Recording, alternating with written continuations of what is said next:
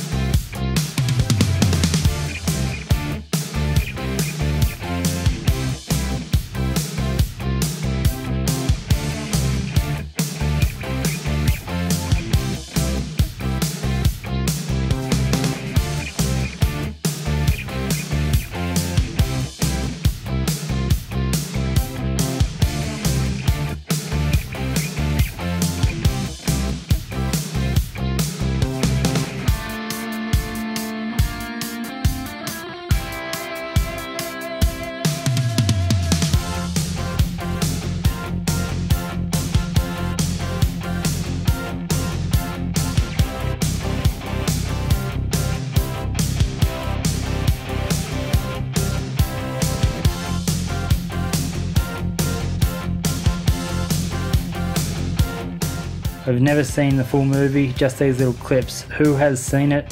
Is it epic? Is it as epic as these clips make it out to be? I really want to get my hands on a copy as it looks so good. The cinematography is so outstanding with great skiing and it's so cheesy. Who has seen it? Let me know in the comments below, and did you love it?